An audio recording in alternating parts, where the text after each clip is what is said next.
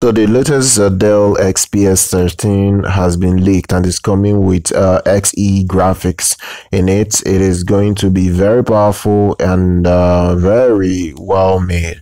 So the new Dell XPS that's technically coming out next year, 2021, it is going to it's going to be coming with new chipset for better performance. It's going to be very slim. It's going to be slimmer than the previous model. It's going to come with carbon fiber keyboards, as well as it's going to come in silver, and the processor in it is going to be the i7, and it's going to come with XE graphics card.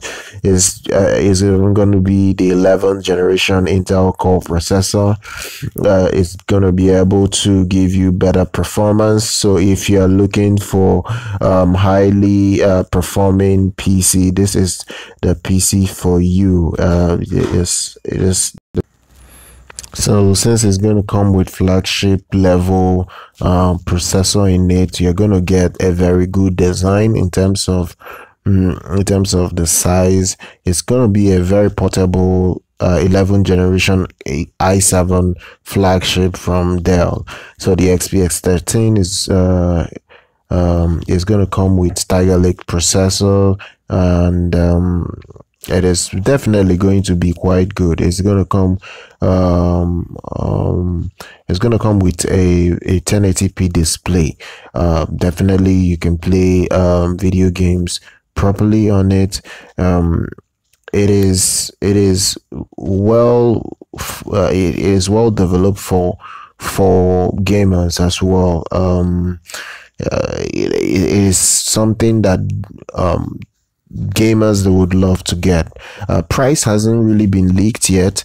Even the specs are quite scarce, but it's definitely going to be quite interesting to see what Dell does with it. Even Dell has even announced their XPS 15 and XPS 17 with new processors as well.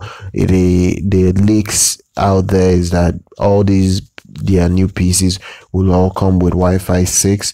They will all come with Thunderbolt 4, and they will also come with flagship level processors for the 13, 15, and 17.